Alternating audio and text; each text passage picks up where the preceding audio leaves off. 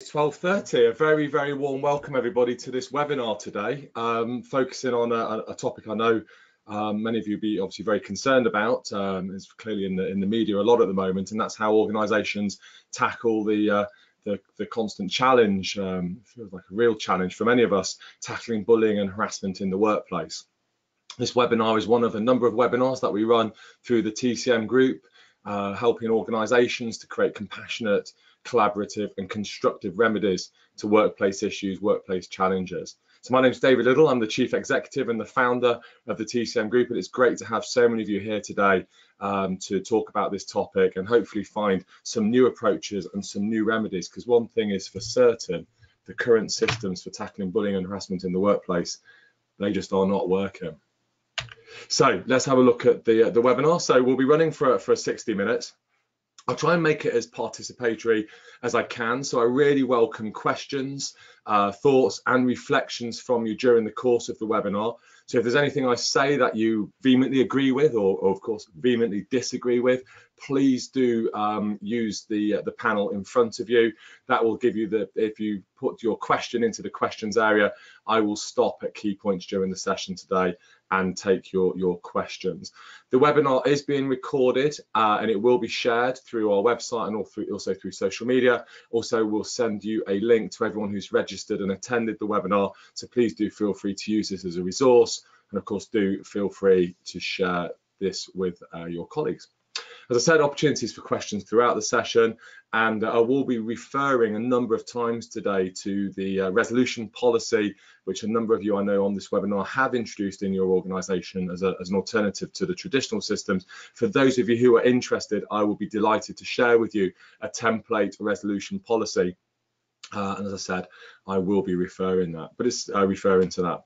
However, it's lunchtime. I hope that you might have some lunch in front of you. If you have, I'm very jealous. But nonetheless, please do sit back, enjoy. I hope that you find this session informative. I hope you find it useful. And like I said, please do ask me as many questions as you wish. I really do enjoy answering the questions. And I think if we can run it as a bit of a clinic today, then hopefully you can get something really valuable from this workshop today. So a little bit about myself. For those of you who don't know me, if you cut me in half, you'll find I'm a mediator. I've been mediating all of my career. My background originally was in community and race relations. My first degree is in community and race relations. Then in the early 90s, I went to work in Leicester in the East Midlands to promote engagement in social and economic regeneration programs, working for the local authority. I saw firsthand the negative and damaging effect of conflict in communities, so I set up one of the first mediation and non-violence projects in the country. That grew very rapidly, promoting mediation and restorative justice across Leicester and then subsequently across the country. And in particular, one of my real proud achievements is setting up peer mediation, anti-bullying initiatives in schools across Leicester. And the BBC made a documentary of that work in the 1990s through a company called True Vision. And that was about helping young people in schools and playgrounds to address issues, conflicts, violence, tension, bullying, harassment, and so on and so forth through mediation. And whilst I work with organisations, of course, everyone I work with is that little bit older, perhaps, than those early days of working in schools around Leicester.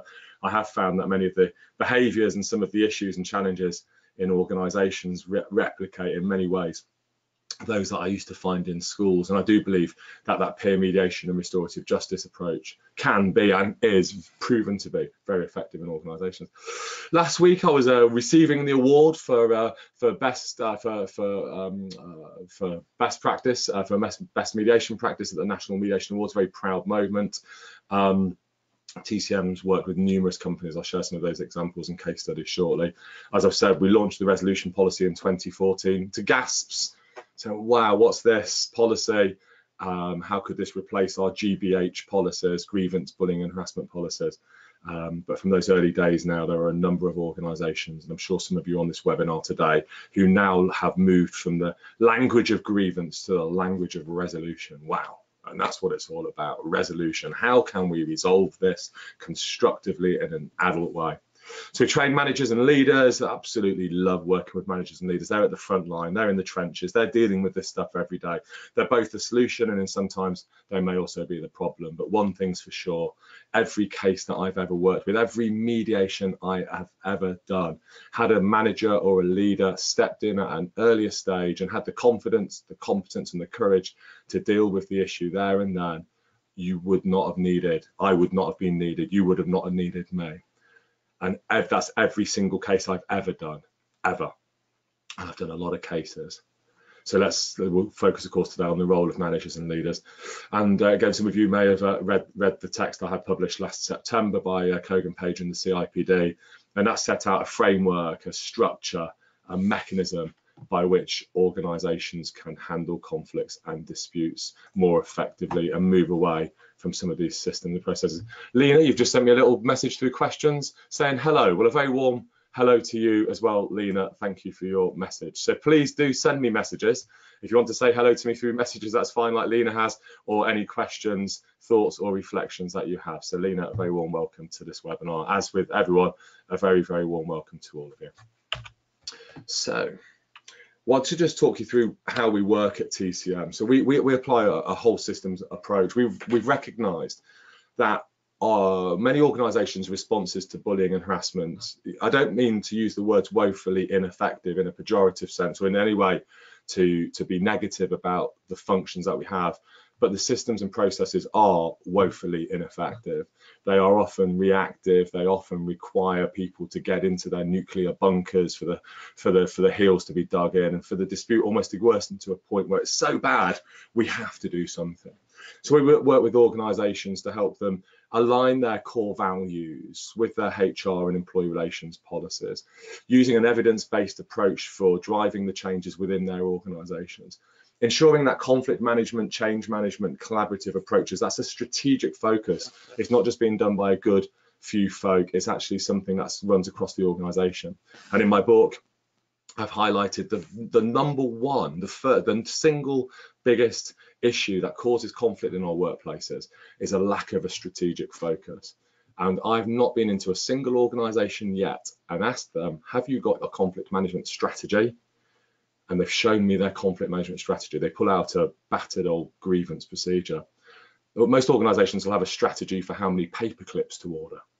Yet when something is as damaging and challenging and potentially impactful as conflict, bullying, harassment, discrimination, there isn't a strategic framework within which it works. So we work with organisations to help them to create that strategic framework within which these issues are being tackled and are being dealt with.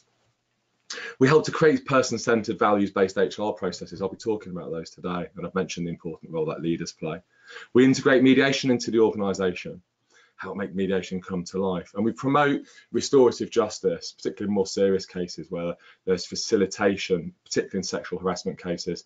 And you may have seen I've published a white paper on the use of restorative justice in more complex sexual harassment cases. Of course, it's not just about the internal environment, we're also looking at the external environment and the role that these approaches can play in dealing with customer complaints, patient complaints, complaints by students against their PhD students against their supervisor, say in a university. So it's about the external environment as well as the internal.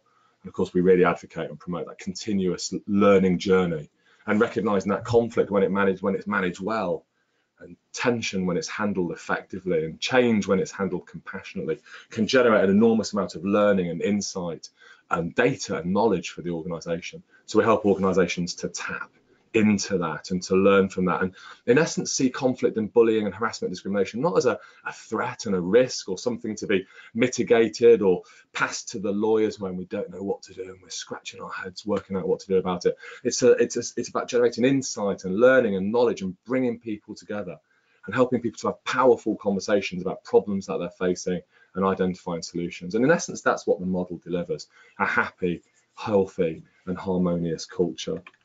And a number of organisations now have adopted and are embedding this model here. And as you'll see, there's some big names and some well-recognised brands. Delighted again at the National Mediation Awards last week, Aviva and the Metropolitan Police, two clients I've been working with a lot over the last few years.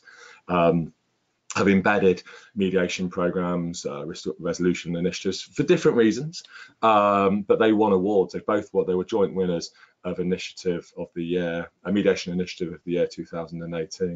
And it's very powerful to see these two organisations who'd come from very different places. The Metropolitan Police, of course, so it's real challenges in relation to issues identified through an Equalities and Human Rights Commission report. But from those early days of identifying problems have now changed the way, transformed the way they handle grievances and complaints. Similarly, Lloyds Banking Group, we've helped them to develop their resolution policy and shift towards a culture of resolution.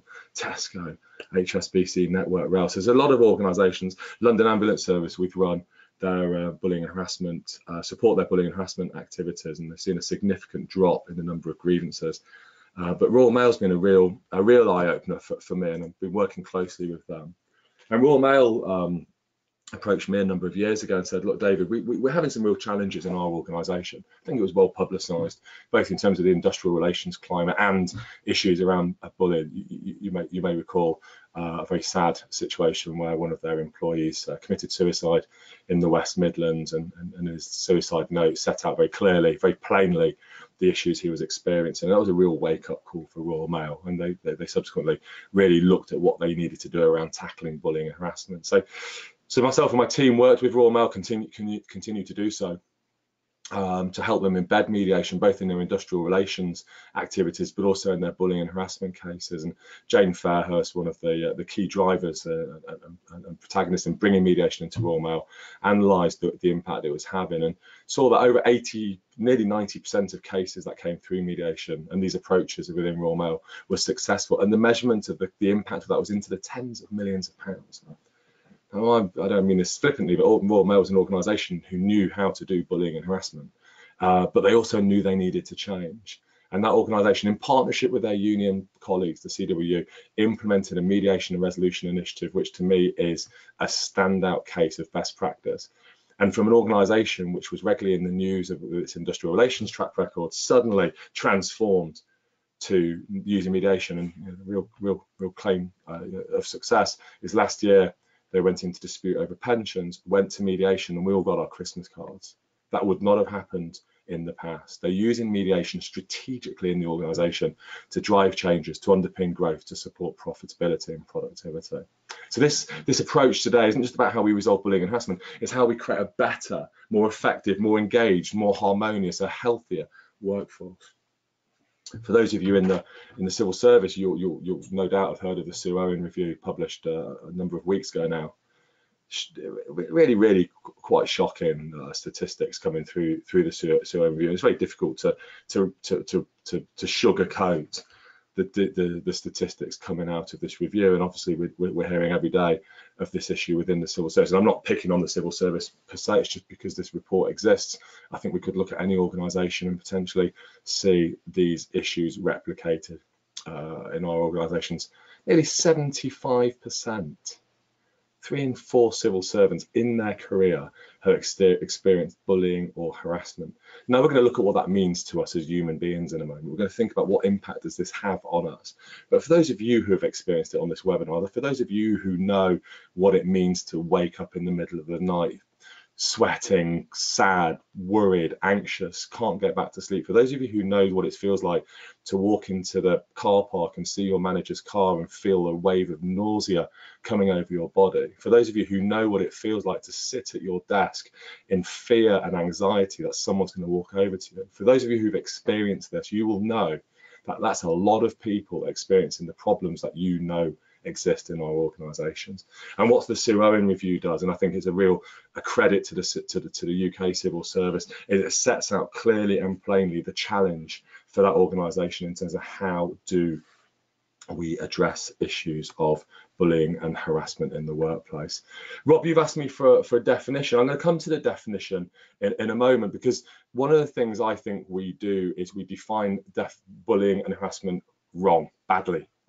And I think our definitions are traditional, the ACAS code definitions and all so on and so forth. To me, they are wrong. We get it wrong. We miss the human impact of bullying. We try and codify bullying and harassment as a set of standards or a set of measures against which we can test on 51% balance of probability whether those standards and tests have been met. I'm much more interested in what's really going on up here and here. And how can we define it as a felt experience between two human beings who are in conflict and in dispute? So Rob, I'm going to come to the definition, but it's going to be a different definition than the ones that we've had in the past. And let's be honest, we've been working in an environment with ACAS codes and bullying and harassment definitions and Equalities Act legislation, yet 75% of civil servants have experienced bullying in the workplace. If we put 2 and 2 together, we'll probably come up with this conclusion that whatever exists at the moment, for those 75% of people, it ain't working. So we need a new paradigm, a new language, a new vernacular to define this. And I'll share that with you, Rob, over the course of the session today. Okay, so I mean, it means so many different things to so many people. People receive bullying as abuse of power, mobbing by others, maybe manager being mobbed by employees or groups mobbing one another, confusion, control. It's about demeaning behavior, it's abusive, it's isolating others, it's about being aggressive, people feeling vulnerable. But my experience of bullying is about how people perceive the situation, how people receive the situation, and how people feel about the situation. But what it's also about is about a set of needs that are not being met. The need to be heard, the need to be valued, the need to be respected, the need for the behaviour to stop, to be treated with dignity and respect in the workplace. And when I look at the traditional remedies and the traditional descriptors of conflict or of bullying and harassment, they define it as a set of characteristic behaviours. But when I talk to people who are experiencing bullying and harassment in the workplace, they tell me it's about what they need and how they feel and what they aspire towards. And so when I bring them together or listen to what they're saying, they tell me those things that they need, but they say that the organization's policy framework is not giving them what they need. In fact, almost what people tell me is what they need, respect, dignity, to be valued, to be heard, is not only not being achieved. The organization's policy framework is actively preventing them from having their needs met.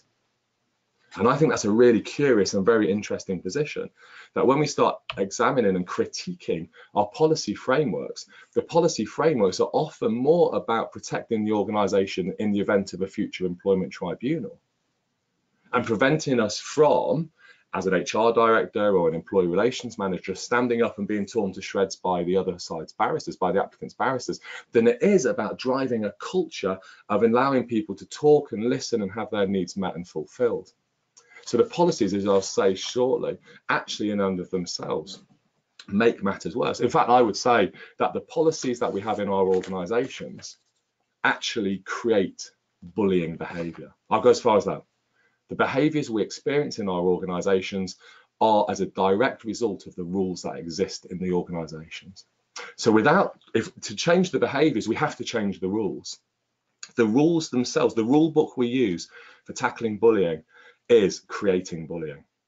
There's a huge paradox here, and we need to call that paradox out, and I'll be doing that today. So the conflict starts, it begins with this situation between our two individuals. They have the feelings of their needs not being met, a sense of loss that drives emotional, psychological responses, which I've decided not to go in massively in this webinar. If you've been on other webinars, you'll see I'm a massive fan of neuroscience and positive psychology. But in essence, it's a mad professor's laboratory up here full of adrenaline and cortisol, and it's causing us to behave in certain ways. It's affecting our perception, it's affecting our view of the world. And what happens is, of course, we perceive the other person as a threat. So we adopt the position of I'm right and they're wrong. So we adopt positions or a polarity. You're a bully, you're at fault, it's your fault, you're at blame. And what happens is we overlay this polarity or this binary positions that the parties have adopted because of the defence and attack modality they adopt with a policy framework which is in and of itself binary, because the policy framework demands, on balance of probability, 51% someone to win and someone to lose. It demands a winner and a loser. The policy framework cannot function, it cannot compute the idea that both parties could be wrong and both parties could be right. So the policy framework actually then, it creates and, oh, hang on. You are seeing the, thank you, Mary. I paused my slides and you very kindly alerted me to the fact that you're only seeing the front side. So I've been chatting away looking at this slide deck, Mary, and you've not been seeing it. So please do forgive me. So I pressed play, so you should now be able to see the slide deck. I will send the slides out to you. So I am so sorry about that. I could see them, but that's probably not helpful for you as my guests on this webinar. So please do forgive me. I've now rectified that situation, Mary, and thank you so much for flagging it. So the situation then becomes a polarity between the parties, and slowly the parties become more entrenched and the situation becomes more damaging and more dysfunctional. And as I said earlier, the organisation demands, we the organisation demand that you behave as badly as you possibly can in order that we can get to 51% balance of probability, because we are so alarmed and scared of the Birchall test and being held accountable in the employment tribunal. So we demand you become binary and polarized. Okay, we might not say it in those exact terms, but that's how people are receiving the messages from the organization. And of course, then what people say is, I don't want to go into process, grievance, bullying, harassment procedures, because I instinctively know it will make matters worse. Or when I do immerse myself in those processes, I know the situation is going to become so bad that I'm going to protect myself. So I send a 20,000 word email to the HR director, the chief executive, to Theresa May, and anyone else who might want to listen. That does not help us to resolve the situation. It's about people protecting themselves in an environment where they feel threatened. And of course, it doesn't have to be this way. Conflict is not bad. Conflict is a neutral action. It's a situation where my needs are not being met. I'm feeling vulnerable, threatened, anxious, and worried. I experience some form of a loss, a fear of a future loss, or I experience some fear or fear of threat. And this happens in my brain. As I said, we have the fight or flight response, and that might drive how we behave. But we choose how to behave in conflict. We choose as human beings whether or not to treat the situation in constructively or destructively. And what I've experienced is that when people are given a new opportunity to reflect on their behaviours and to be presented with new choices, that people can choose to move from destructive to constructive, from dysfunctional to functional. So conflict has two sides. Think of the first one as butter. The negative, the dysfunctional side is destructive, it's monologue, it's unhappy, it's unhealthy, it's about disengagement, it's a close mind, it's a threat. All that language is the language of bullying. But conflict can also be healthy. Conflict, in many senses, is a fantastic opportunity for organisations. When it's handled well, it can be constructive, it can promote dialogue, it can create happy, healthy, engaged relationships. It can open our minds to new possibilities, to be innovative and creative. It is an opportunity, not a threat. However, organisationally, what we need to do is manage conflict differently, because organisations' traditional remedies to conflict comprise two functions. And again, I apologise to those of you who are in the HR policy or ER policy. You may be vehemently disagreeing with me, in which case, please do put your thoughts onto the screen. But the two traditional remedies are inaction and overreaction when inaction is no longer tenable. And there's a whole middle part called action, whereby we can actually do things to bring about a constructive resolution. But we avoid, but when we can do that no longer, we come down on the parties like a ton of bricks and start hitting them over the head with a set of policies which we all know, are going to make it much worse. And I ask myself, why do we do this to our people? Why do we do it to ourselves? So let's look at how is conflict managed. Let's have a look at the challenges that we face. I've got a question here, Tijo, as well. Taya, Tijo, so I'll come back in a moment to that as well, about how they are dealing with their feelings. So let me come back to that and I'll definitely answer your question. So the first thing to say is that we go out at the point where our people are most vulnerable, most anxious, most scared, most worried, and we commit GBH on them. Not grievous bodily harm, grievance, bullying and harassment. I go into conferences, I talk widely, and I ask a really important question. It's a very important question I'll ask you now, and I invite you to reflect on this. Does your grievance, bullying and harassment policy framework deliver a successful outcome for the parties and for the organisation? I've been asking that question for about 10 years. Not one person ever has said to me, David, that policy brought people together, it promoted dialogue, encouraged an insight, it gave them a chance to find a more productive way of working, and it set them off so that we delivered the best possible outcome for the two parties. The only time that might happen is when mediation is embedded in the process, and we'll come to the use of mediation in processes. But the formal mechanical stages of the process do not deliver outcomes which meet the needs of our human peoples. They commit GBH. Those GBH policies, grievance, bullying and harassment policies, for me, having seen them work and seen the impact that they have, I would say that they are as damaging to your teams as smoking is to your lungs and heart. And that those procedures, whilst they sit on an employee handbook somewhere collecting digital dust somewhere, we might not think about them, we certainly don't talk about them very much. My experience of those is they are toxic. And as soon as they are bought out, the relationship becomes so damaged that it's torn asunder and becomes so almost impossible to fix. Now, the policies, whilst promoting a binary position between the parties, a polarity, and almost demanding that the parties meet that binary position in order for us to assess on balance of probability whether there is or isn't a case to answer, 51%, so on and so forth, because we need to pass certain tests. What we also do is we say to our people, look, we've got the answers, don't worry. Well, we haven't, but we say we do. We become paternalistic, and in so doing, we infantilize these people. And then they begin to act badly because of this paternalistic structure. And then the organization says, well, why are our people acting so badly? Well, we're acting badly because we've told them that's how we want them to behave.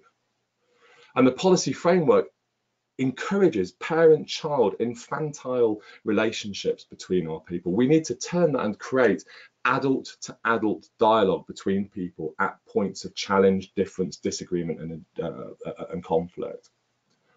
It's very hard to have those conversations when we're having these dynamics within our teams. And organizations, the way we're structured, the systems and processes, apart from in organizations like Aviva and others who recognize the importance of shifting this on its axis, permeate a culture of parent-child relationships.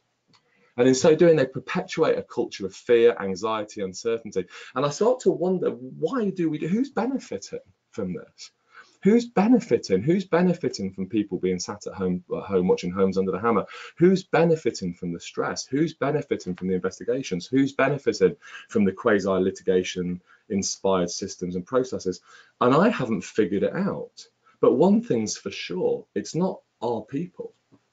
You know, our organisations, we're about to exit the EU, maybe at some point in the future, if it's not May next year, and who knows when. But you know, it's a real challenge for us. We need to be thinking about a global trading position with one of the worst productivity records in the G12, with 30% of our people feeling engaged at any one moment in time. And I heard from a statistic from a conference at ACAS that the French workforce could go home at lunchtime on a Thursday and be as productive as us. Now, I think conflict, we have to recognise conflict plays its part. And I was disappointed in the industrial strategy that there was no focus on the softer skills and the conflict management skills that we need within our organisations to create productive, healthy and harmonious workplaces. But for me, a culture of avoidance and overreaction, to me, creates real problems. And of course, the costs are great. I was working with an organisation and we looked at one employment tribunal on discrimination. Over £400,000 had been spent on that particular case. Of half of that was legal costs. Half of that, £200,000 on one case that could have, should have, ought to have been dealt with at a much earlier stage. And according to the CIPD, over 30% of time of our manager's time is dealing with this. If you're a manager working with issues of bullying and harassment, or if you've had an allegation brought against you, you'll know it's 100% of your time. It's all you think about. It's like a worm in our managers' brains. They don't know how to deal with it. They're often not trained to deal with it. It's not in their competency frameworks, so they struggle to deal with this stuff. And the net result of all of this, well, organisations that I work with, and again, I encourage you to look at your own statistics and data, less than 10% of reported bullying, harassment or discrimination cases that I've seen in organisations result in any sanction being applied against the manager. So we go through all of this, all of these different stages, all of these different processes, weeks, months, years later, and less than 10% of cases result in some form of a sanction being applied. That's 90% of people who have the courage and the guts and the desire to say something, to speak out, being told, no, you're a liar. That's what we're saying to them. You're a liar. And then they leave and they take all that knowledge, they take all of those skills. That's what they hear. We might not say it to them. We say on balancing probability, we're unable to reach a determination for good reason, following an investigation, and so on and so forth. You're a liar. And off they go. It can't be right. It can't be right. I just find it staggering, with it being so high vis and such a big issue, such a big topic in the media at the moment. It can't be right, and it can't be right that we're not challenging these systems and processes. Yeah, when I go into organisations, the bullying and harassment procedure, the grievance procedure, maybe written 10 years ago. It's not been revised or reviewed perhaps in 10 years since the statutory procedures were repealed in 2008 following Michael Gibbons' review. The good news is, it's not just me saying this from my experience as a mediator and a consultant. People like Peter Cheese from the CIPD and others are now recognising we need to shift away from these old systems and process towards a more person-centered model that actually delivers outcomes for people. And this is a really important message from the CIPD, the Charter Institute of Personal and Development, that the time has come to shift away from a set of policies that we tie everybody up in the hope that we'll pass through the Birchall test. The Birchall test. That test has got a lot to be held accountable for, in my view. So I wanted to share with you now, as we move into the second half of the webinar, I've set the tone. Hopefully I've set the context and set the scene, if you like. You may agree or not with some of the assertions that I've made. Again, please do ask questions. Please do come back in and challenge if you will. But what I'd like to do now is set out 10 steps for tackling bullying and harassment. And Taya, I think I'm probably going to answer the question about, so you asked me, do you have any thoughts on when employees are holding on to their feelings and it takes years for them to bring up to bring how they're feeling about bullying and harassment into the workplace? Absolutely. And those feelings are driven by cortisol. Conflict, bullying, harassment is a lot. It's a lot of chemicals. And those feelings, I talk to people who are suicidal. I remember talking to one lady. She said, "Oh, I went to HR. HR congratulated me on having taken notes of the situation." I said to her, said the lady, "Those aren't notes. That's my suicide note." So people are committing suicide, as they said from the Royal Mail case. These feelings build up and build up. Tummy ache, irritable bowel syndrome, heart disease, poor backs, musculoskeletal issues. These play out as physical and also mental health issues, anxiety, depression, stress in the workplace. There's a direct relationship between well-being and conflict. The vast majority of cases of stress that I work with are caused because of an unresolved issue between two people. So I agree with you. And I think organisations need to be less fearful of the F word, and I'll come to the F word. It's feelings. We need to be less scared, less worried, less anxious around feelings. And we'll talk a bit about how we can incorporate that in our 10 steps. So the first one is it's easy to do knee-jerk impulsive reactions, ones that are going to play out well with the PR. It's going to look great on a front page of a newspaper, particularly if you're one of the organisations who've been on the front pages of newspapers. You'll have seen the reputational harm. It's very easy to do knee-jerk and impulsive. But if we're going to drive real changes into the way our organisations function, we need to use an evidence-based approach. So one of the recommendations I would have for my clients and for yourselves is go and understand what's really working and not working in your organisation. There will be, whilst I've been very damning and will continue to be of the GBH policies, no doubt there will be a lot of good things happening in your organisation: support networks, coaching networks, leadership development programs that encourage emotional intelligence. So it's about scoping out and understanding what's working well.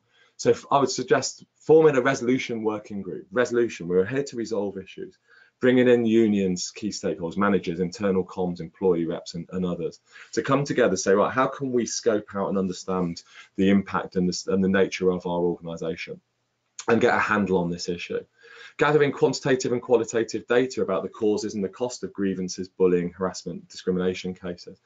And I'll talk about a tool that can help us to do that, but getting stories from people who've been through these processes, measuring the volume of cases, the cost of cases, the time taken to resolve issues. That can all then feed into a business case. And then we take a business case setting out the challenges, the positives, what's working well, the proposed solutions, and the benefits to board, straight up to the top of the organisation. No, do not pass go, do not collect £200. We are going right to the very top of this organisation, and we're going to have a conversation about what's really going on. And we're going to focus, in a really balanced way, and we're going to set it out in a really sensible way, but with really strong evidence, and then that can then begin to filter back down through the organisation. If we don't get senior management buy-in to this approach, it will constantly be applied at an operational level, and it won't be as effective as it would be if it's delivered from a top-down. So I'm a big fan of bottom-up change, but for this we do need top-down as well. And then that can then build into developing an overarching conflict management strategy. Again, I run webinars on that, and I've written about that in the book, about the importance of having a strategic framework. It hasn't got to be pages and pages, just a few pages about how your organisation will handle conflict in the future. And one of the tools that we supply for organisations is simply a spreadsheet, helping them to gather data, running through bullying, harassment, discrimination cases. I talked about the one that we did, £400,000 rather, for the discrimination situation. That was using this calculator. So I'll send this through to you, but it's fairly straightforward. It's an Excel spreadsheet. In the columns, you've got the different stages and phases, and in the rows, you've got the different people involved. Of course, identify their salary, divide by 260 gives you a day rate, and then through your HR policies or ER policies, you can identify historically who did what at what stage and to what cost. Out will pop a cost at the bottom, and I'm sure you will be as amazed as I am when you start to see those figures going from 5 to 10 to 15 to 20 to hundreds of thousands of pounds in the worst cases. And then we start to ask ourselves organisationally, could that money be better spent delivering support, frontline services, wealth for our shareholders, services for our communities, incubators for our babies in hospitals, so on and so forth. And I think there are tough questions in austerity in the public sector and for all of us about how we use resources. And I think we're duty bound to challenge the way that we handle conflicts in our organisations, because it's so wasteful. And whilst I was struggling earlier to think of a beneficiary has come to mind for all of this stuff, and it is the BMW dealership down the road. They're doing pretty well out of all of the conflicts in your organisations. So this is the London Borough of Newham. We've been working with Catherine Anderson and her team for a long time now about helping them to embed a culture of positive resolution, a real case study, an exemplar of best practice in my experience at London Borough of Newham. And this was just a figure that Catherine provided from their analysis recently. So this was just over the last 6 months, 18 cases, a formal grievance they estimated using that statistic, that analysis I provided at £10,000. So that's a cost saving just on grievances. This isn't going into the more complex stuff of £180,000. Now, for any organisation, that is an incredible amount of money. And of course, when you start looking at the Avivas, the BTs, the Lloyds, the Royal Mails, then you're going from the hundreds into the millions of pounds. So the cost benefit of analysis is there. And what the business case does is it helps you then to evaluate the impact of resolution and your approach against the baseline. I'm a massive fan of evidence-based approach to change. So move on to number 2. The second one is to develop a clear code of conduct which reflects your organisation's values and principles. So I often work with organisations, and I've been working with 2 or 3 organisations recently to help them to create a code of conduct or a behavioural framework which sets out to their managers and leaders and all of their employees, of course, what is expected of them and how the organisation expects their behaviours to align to their values. Now, for me, the values act as a golden thread through the organisation, running through the organisation. And when we align our behaviours to the values, we get different outcomes. So this is very proactive. This is very much about changing the behaviours and valuing the right behaviours, but also naming the behaviours we don't want to say. So for those code of conducts that I've been developing, we firstly set out what the values of the organisation are, what they mean, why they're important, a message from the chief executive. We then look at each value and identify what are the enablers, the indicator characteristics, the behaviours which demonstrate that value is being met. So if the value is about respect, for instance, it's about listening to people. It's about having open conversations. It's about being open and honest. It's about creating safe space for dialogue to happen. It's about valuing people's contributions. So those will be some of the enabler or indicator behaviours. And in the contra-indicator behaviours would be what don't we want to say? So in the value of respect, it'll be closing people down, ignoring conversations, sending an email rather than having a conversation, so on and so forth. So what happens then is the organisation creates its code of conduct with clearly defined behaviours and indicators and contraindicators aligned to the values. It also sets out the remedial steps the organisation will take when things go wrong, because the biggest barrier to bullying and harassment is BAU, business as usual. So when you're busy, when your consultant's on a client site and something goes wrong or something happens and it becomes challenging, what will happen when BAU gets in the way? What steps will we take to remedy the situation? And then also consulting widely, using a crowdsourcing methodology, just getting out there and letting people know what you're doing. And people sometimes say to me, yeah, but David, do we really want to do that? Do we want to admit we've got a problem? Do we want to let people know we're failing in this? No, this isn't a sign of failure. This is a sign of strength.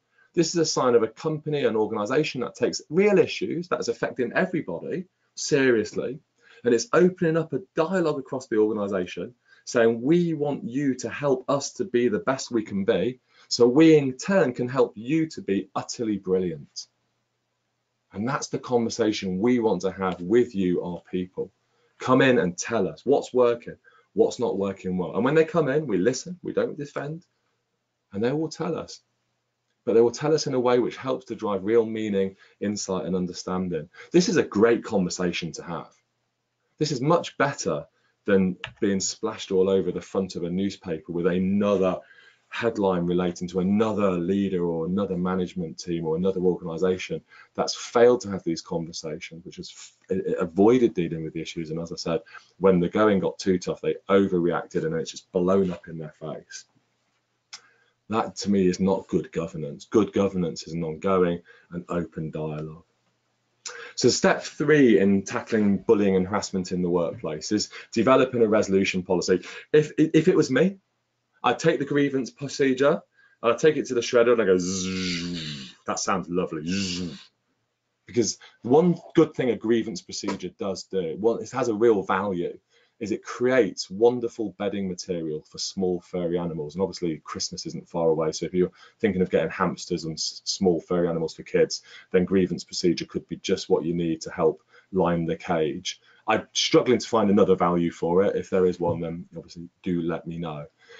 So we can then introduce a resolution policy which replaces that. So I'm not talking about anarchy, I'm not talking about just a free-for-all.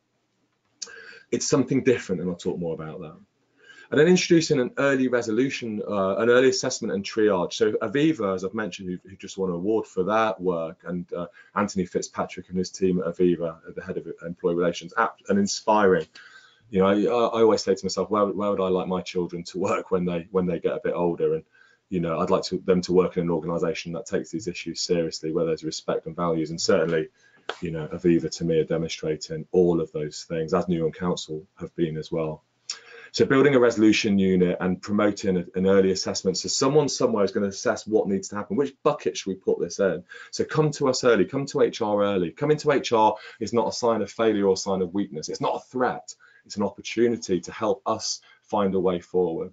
And then provide your people with access to a wider range of interventions. If all you have in your toolkit is a hammer, then they become a nail.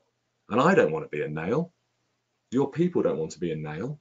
They want to be treated as human beings. So early resolution meetings, going and having that conversation. We might coach and mentor you to have those conversations. Providing mediation support. Yes, you will at times need to suspend, investigate and dismiss. There's no ifs, buts or maybes. This isn't going soft, by the way, on these issues. But doing that appropriately, I will come to that as well. And then where needs to be a formal resolution meeting with the individual, their representative, and the right to appeal. And that final bullet point ticks all the boxes of the ACAS code. So you're now fully compliant with the ACAS code. ACAS's position on this is very clear. You can call the policy whatever you like, so long as you meet those 3 basic minimum requirements. Right to meet the individual, with the right to be accompanied, with the right to appeal the outcome. And that, of course, is at the end of the process where all of these other steps and stages have been put in to help you generate a resolution. So they will be used infrequently, but they are available to you. By the way, this has been tested by Gemma Todd, the head of HR at Imperial Hotels in London. She's written a lovely case study. She went to tribunal, and the tribunal chair indicated that this was a model of best practice for Imperial Hotels. This isn't just hyperbole. This is being tested through the courts. So we're moving from grievance to resolution, from red to green, from closed mindset to open mindset, from innovation, from dysfunction to function, collaborative approaches, interest-based, win-win outcomes rather than divisive win-lose, lose-lose, as I've said, as is demanded by our organisations. So there's a copy of the resolution policy. As I said, I'll send you a free copy of it out. It's a new approach. It's values-based and person-centred. It's about people working together to promote resolution. There's this triage for cases. It underpins that fair and just culture, but it also is compliant with the ACAS code, as I've said. There's no question at all. And again, in the book, Lewis Silkin, Laura Farnsworth and her colleagues from Lewis Silkin wrote a wonderful chapter, again, advocating the move towards resolution policies. But it also provides thought as a framework document. It's not just a policy, it's a framework to help people to have the best conversations they can have when they are experiencing conflict, as defined in terms of conflict, grievance, bullying, harassment or discrimination. It works across all of those strands. And there are real benefits. I won't run through all of those now. But this has to be better for us. And I see it in rooms. For those of you who are mediators, hopefully you'll be nodding vehemently when I say this. Is you're in a mediation room and the two parties are sat there and they're looking at each other. They can barely look at each other. It's difficult for them. It's very worrying for them. They're quite upset. And you get this wonderful moment at 3 o'clock in the afternoon of the mediation meeting. It's like one person turns to the other and says, but do you understand that when you call me a waste of space in front of my colleagues, it makes me feel this big? I feel like shrinking up and crawling under a rock because of what you're saying to me. Do you understand the effect that's having on me? And then, wow, boom, the conversation begins. No, I did not realise that that statement is so powerful. Well, of course it's powerful. Less waste of space, less valuable than that. I think that makes me feel, makes me look stupid and silly, and undermines me, completely undermines me. And the manager, the other person, is able to hear this and talk about their intentions and the reason they're saying this, and they're able to then begin to modify their behavior and language because they understand the impact of their behavior on a real person who's looking them in the eyes, square on, and saying, this is what you're doing to me. Surely that's a better way of driving behavioural change than the abrogation of responsibility to an investigating officer or a determination panel who may or may not help to drive the right behaviour. Confronting people in a non-confrontational way with the impact of their behaviour drives real behavioural change. And ultimately, that's what we want in our organisations, because it's not ethically and morally good. That means they can be better employees, they can perform to a higher level, they can be more productive. And does that not maybe relate back to some of the stuff I was talking about earlier with Brexit and our economy? Maybe, just perhaps, dialogue and compassion aren't just nice to have methodologies around ethics and morals. They are about driving better organisations. Now, there's an interesting thought. Compassion equals productivity. So the next one is about creating a safe space. And this is about our leaders, our managers, our HR and unions working together, but also being aware, being confident, competent and courageous. And of course, the way we can do that is we train and develop our people. We need to support them to have the conversations, to be aware of issues, not being a bystander. You know, being a bystander, I don't think people realise just how damaging the bystander effect is in terms of these issues. If I stand by and do nothing, I am underpinning and reinforcing that behaviour, and I'm saying it's okay. It's okay to do those things. It's okay to say those things about that female employee, that black client. It's okay because I've stood by and done nothing. So we need to redress the bystander effect and give people the tools to act, moving away from inaction or overreaction to action, taking a calm, adult and supportive approach, but asking questions, challenging in the moment, being assertive. And one of the things that people say to me, and I run a lot of training on this, doing some really exciting programs, and people say to me in emails or in conversations afterwards, David, I would never have done this before, I've never challenged in that way, but do you know something? It's never ever as bad as I expected it would be. And it yields much better outcomes than I thought it would do. And something makes us scared to act. I'm sure there's lots of good reasons for that, but we can't be scared. We need to give people the confidence. And also that if things go wrong, if you can speak to your managers in your resolution review and ask them, managers often say to me, the reason I don't say or do anything, David, is because if I say or do the wrong thing, the finger of blame will point at you, at me. I will be blamed. And actually, as an investigator, it's much harder to prove culpability through inaction. So again, the GBH policies, not only are they making matters a lot worse, they're actually preventing our managers from doing anything from fear of those coming down on their heads. So if we take them out of the way, the heads can come up a bit and look around and see what's going on and just be a bit more confident. They're a bit able to deal with the F word. Oh, sorry, the other thing, listen. Let's give our people a jolly good listening to. And for those of you who love an audit trail and notes and so on and so forth, and we all do, we're taught to love these things, just take the notepad and put it down by your feet and look at the person and give them a thorough, jolly good listening to. Put the pad down, put the notepad down, listen. The audit trail is there to protect you. It's not there to facilitate the conversation. Put the pad down. And then let's deal with the feelings. Let's listen. Let's really listen to how they're feeling. And let's ask people. And if the eyes start watering and it's all coming out of here, that's fine. It's okay. It's okay. Let's not be fearful of tears and all the rest of it in our face. Let's be compassionate. Because, of course, what the feeling does is it unlocks the key to the need. So I feel vulnerable. So what do you need to feel safer? And then by asking the questions, we can reframe the language and identify a potential solution. If we don't ask the feelings questions, we can't identify the needs. It's a very simple mediation technique. I'm sure many of us would use it as mediators, but it helps us to reframe from negative or destructive to a positive, constructive need. So avoid blame, help people to take responsibility. And then provide access to a sort of early resolution team within your business, people who are available to come in and facilitate meetings, coach and mentor. Of course, the HR function are brilliant for doing this. Maybe the real role for the HR function isn't the guardians and the custodians of pernicious process. Maybe the role of the HR business partner and the strategic HR function is to enable dialogue and compassionate and constructive dialogue across our organizations. Now, that is a really interesting issue because I think we've got the whole role of the strategic HR function really confused.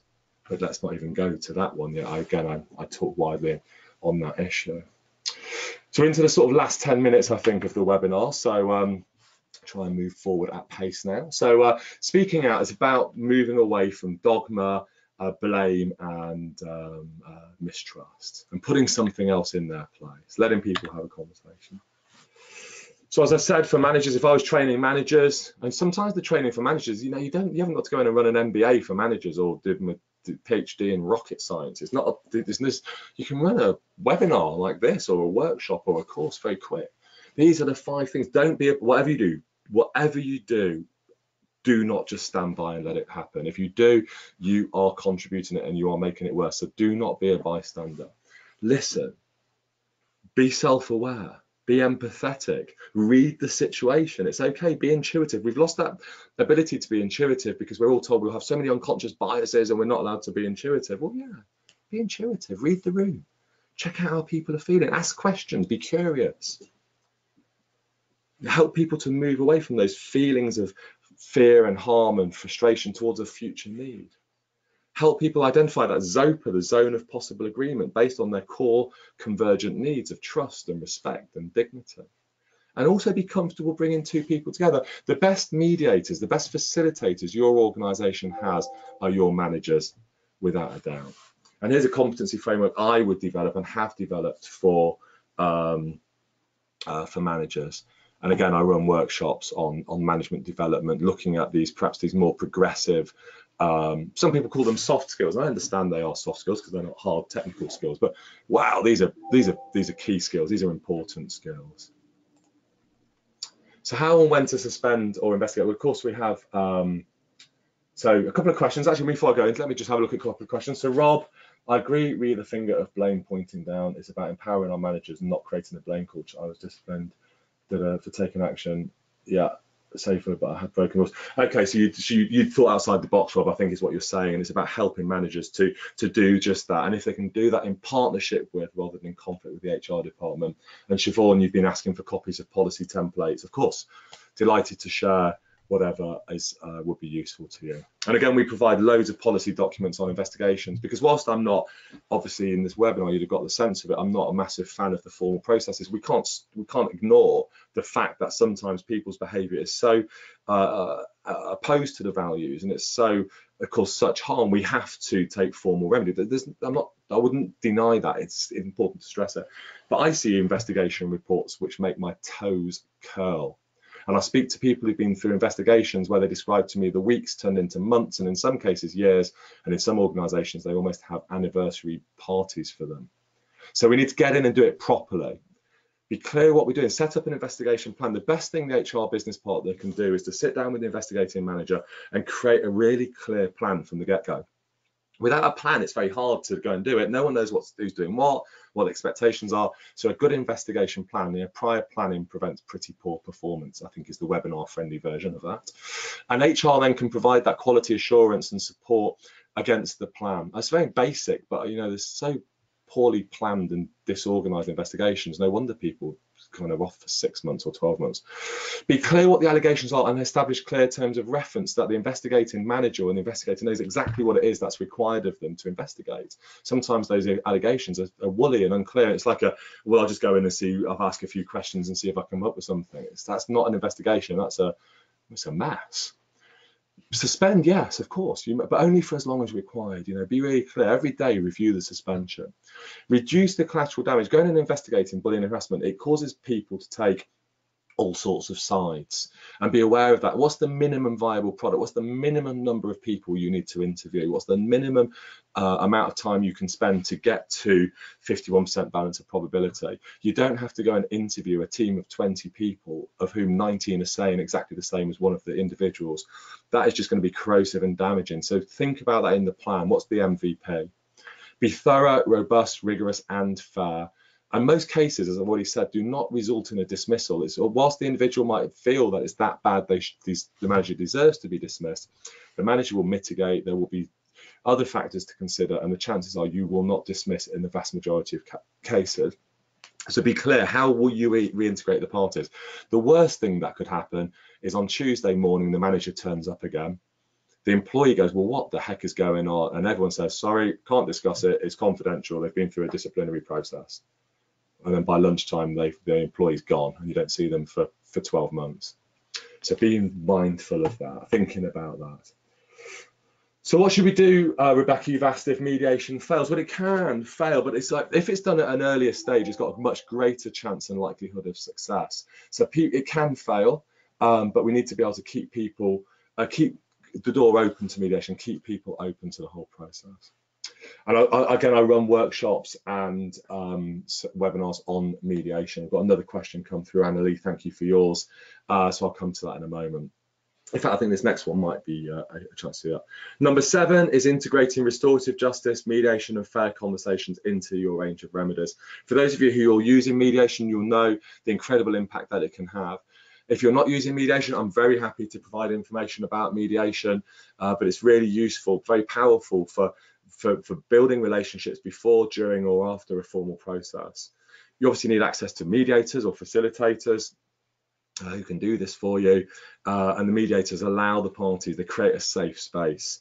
And of course, restorative justice is an advanced form of mediation that would be used in sort of harassment, sexual harassment and discrimination cases. So it's an extension of mediation. And Laura Dern, who some of you may recognise, so she was in Star Wars, and I'm trying to remember the other programme, Big Little Lies.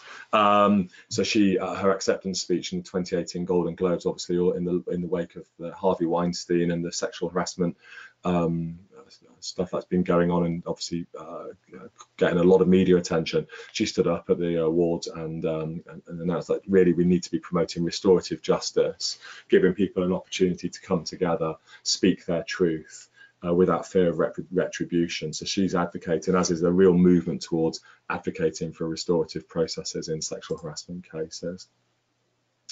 And that's just what a mediation looks like. For those of you who've done it, you'll know the mediator meets the parties separately and then brings them together in a room.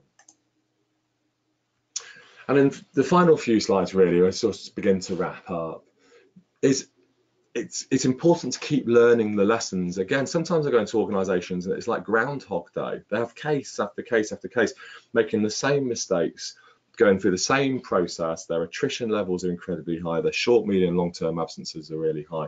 It just feels like it's no one's anywhere is stopping and saying, well, let's sit down and look at what's working and not working. So embed in your organisation a culture of continuous improvement. You know, that resolution, that multi-agency or that multidisciplinary stakeholder group can come in and review cases, what's working and not working, and embed and disseminate that learning across your organisation. Report it to your board, promote it to managers, and disseminate it through your people. So there's a whole range of different options there available to you, but it is about that. So there's about the evidence base and then the continuous learning. And then internal communications and social media, of course, we know cyberbullying is a very significant factor here. So we treat cyberbullying as seriously as any other form of bullying and train managers to act in the same way. So, you know, a number of times now I've gone into cases, investigations and mediations where WhatsApp messages or other social media vehicles have been used as part of the behaviours and demonstrations. So that's something to be very mindful of. Actively engaging your internal comms teams into your strategy. They will then be able to help you share your experiences with others and also help you to celebrate your successes and bring people with you on your journey.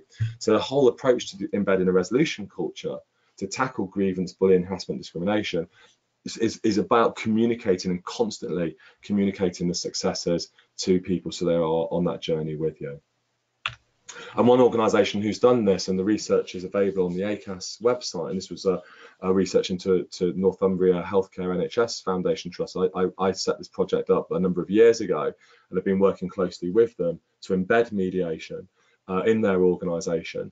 And when we started working with the organisation, very similar to London Ambulance Service as well, they were in the lower quartile for bullying and harassment in the workplace.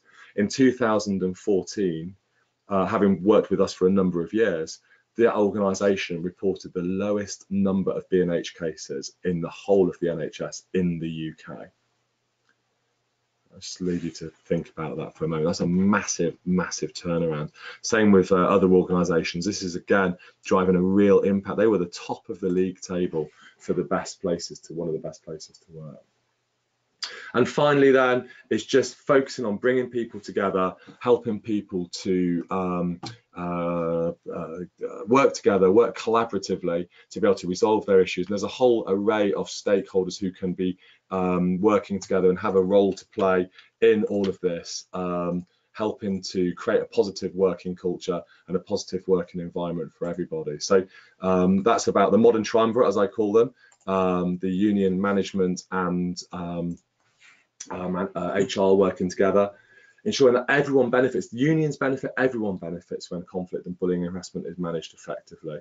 That everyone's responsible for the culture. It's not being done to unions, it's not being done to the managers, it's not being done to employees, it's been done with everyone working together. And then it can managing conflict, actually, really interestingly, whilst for many organisations it's the thing that they despair and dread the most, actually when we turn it into something more positive, it's a thing that actually can bring them together, and actually it becomes, conversely, the management of conflict becomes the bit of the organisation that people really do get enormous value from, and helping to create that fair and just outcome culture. And as I've said there, if Royal Mail can do it, then in fairness, I think the size and the complexity of that business, anyone could do this. So we're available to help you. Obviously here, sort of just promoting some key messages, but let you know about TCM very quickly. We're here to help. So I'll send out a free copy of the resolution policy. Siobhan, you've asked for some documents, examples, and I'll send through as much as I can. Anything else that I can find. Adam, you've said you appreciate anything else on mediation, so I'll send out some documents on that. I'm very happy to come on site and have a conversation with you. And meet with you and some of your key stakeholders. You know, have laptop, will travel, cup of coffee, I love it. Can't sit down and talk about this enough with people. So happy to come on site. We set up bullying and harassment audits and surveys. So if you've got a particular challenge and you want someone to come in and have a look at it, then we can do that. And we provide a range of services, mediation, investigation, coaching. So we can come in and parachute people in to do that, or we can train you up to do it. And we train to an incredibly high standard and an accredited standard. We provide leadership and management training for managers, from webinars to half-day workshops through to perhaps more advanced courses, and we embed mediation schemes of the like of Royal Mail and Aviva and HSBC and others. So if you're interested in setting up an in-house mediation scheme and training a cohort of mediators, we provide everything you could possibly need. And there's our picture of us at the National Mediation Awards last week, receiving our trophy for Mediation Supplier of the Year 2018. So that's it. I think how we're doing for time, to just over time, apologies. So but just to sum up, be radical. There's never been a better time for dealing with this. Get those GBH policies. You might not want to shred them, I understand that, but focus them and repurpose them, and focus on resolution. Ensure your values are enshrined. Apply a holistic whole systems approach. Strong feelings, they're okay. Work with them. Empathy is okay. It's empathy and compassion are a sign of strength, not a sign of weakness. Actively listening and actively encouraging cooperative problem solving.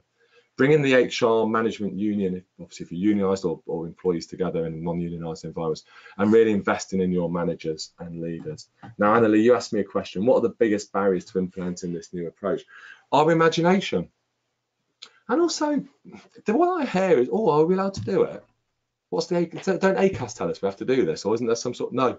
Just to be absolutely clear, 100% crystal clear, for the purposes of this situation, so there is no doubt, ACAS do not require you to have any of these policies and documents in your organisation. They simply require you, as you would expect, ACAS are great for this. They expect you to do the best thing by your employees and follow a minimum standard. But you have enormous space and room, and it sometimes surprises me that, I don't want to mean this in a pejorative sense, but the lack of imagination that I see when it comes to handling conflict and challenge. We can be imaginative, we can be creative, and so long as we apply and follow the values of our organisation, and we're using an evidence-based approach. So if we follow the 10 steps, Annalie, that I've set out today, I'm not going to say it's going to be perfect. That would be crazy. It's not. Yeah, it's not going to be perfect. But it will help to deliver a structure and a framework which will deliver results. So follow those 10 steps, and hopefully, Annalie, it will work. And of course, I'm thoroughly looking forward to working with you on this project. And finally, I know it's so miserable. Honestly, it's so miserable. If you've been on the receiving end of this stuff, you'll know this. We have only got one life, and it's short. Be happy. And there's obviously mounting evidence to suggest happy employees are more productive employees. But let's just forget that for a moment. This stuff is miserable. Maybe we could just get out there and help people to feel a bit happier in the workplace. I think we have a responsibility as employers to do that. Well, I mentioned the book. There's the book. It's available from all good booksellers, Amazon, and also from Kogan Page. And we sell it through TCM as well. So if you just put in Managing Conflict by David Little, you will find it. Okay, well, that's me done. I hope that you found this a useful workshop today. There will no doubt be a follow-up email sent out with requests for you to give your feedback and so on and so forth. I'm happy to, I'm going to stay on the line now for the next 5 or 10 minutes. I'm going to call the kind of webinar to an end, and I'm also going to stop recording the webinar. But for those of you who wanted to stay on this workshop, if you've got any questions specifically relating to challenges you're facing in your organisation, I'm more than happy to stay on. And like I said, I'll turn record off so you can talk to me in confidence about any challenges. So for those of you who are leaving, thank you so much. Have a lovely rest of the day and enjoy the weekend. Looking out the window, the sun's shining. So hope you enjoy that, and hopefully we'll have the chance to work together at some point in the future. So thank you all very much, and goodbye. Thank you.